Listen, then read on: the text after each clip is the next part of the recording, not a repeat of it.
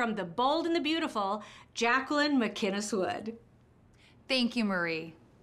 It is our pleasure to recognize the leading men of daytime with their consistent dedication to the craft and the characters they play.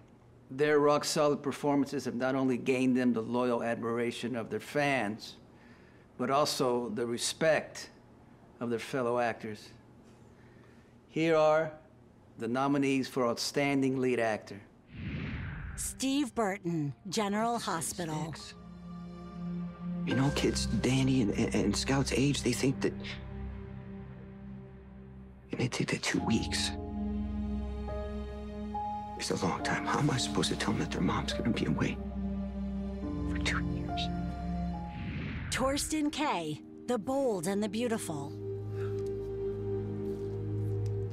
And I need you. I need your help. I need you to stand with me. John Lindstrom, General Hospital. But if there is a shred of justice in this world, you will pay for what you've done. And if there is a hell, you will burn in it. Maybe. Theo Penglis, Days of Our Lives.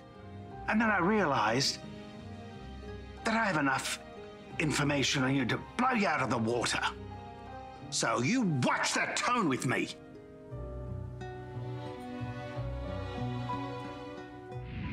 Jason Thompson, The Young and the Restless. Get some sleep, that it would all go away, and I don't know what I thought. You have to tell me what happened. I'm scared. What? I'm scared that I'm gonna lose it. And I don't know what to do. And the Emmy goes to Jason Thompson, The Young and the Restless. It's going to be a little surreal, but I would like to thank Sony, CBS, my extended family at The Young and the Restless. I miss you all. I can't wait to see you again. To the daytime community and to our amazing fans, I hope you know how much you mean to me. To my family up in Canada, my mom and dad, my brothers, my grandmother, this is for you. And I would also like to express my support for the Black Lives Matter movement. I include myself in this when I say we need a willingness to learn through understanding, through compassion and humanity.